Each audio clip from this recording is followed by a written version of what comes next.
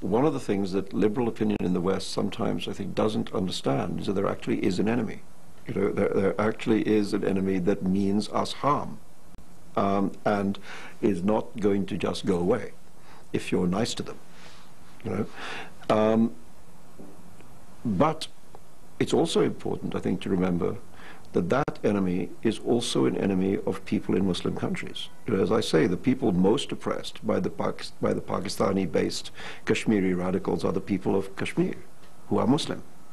The people who were oppressed by the Taliban were Muslims. In Afghanistan, today, in Iraq, the people being killed by Muslims are other Muslims. You know, so there is a common enemy, if you like.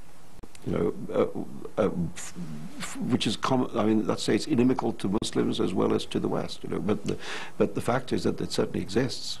You know, it's not a pipe dream.